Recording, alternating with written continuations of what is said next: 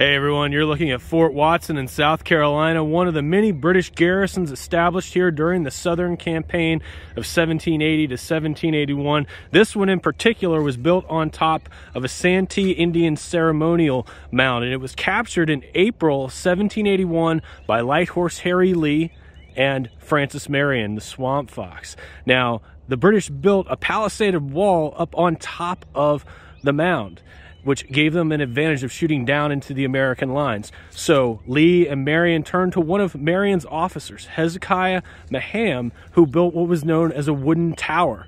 And it was constructed out of wood and built high enough to allow American infantrymen to fire down into the British position up on top of the mound.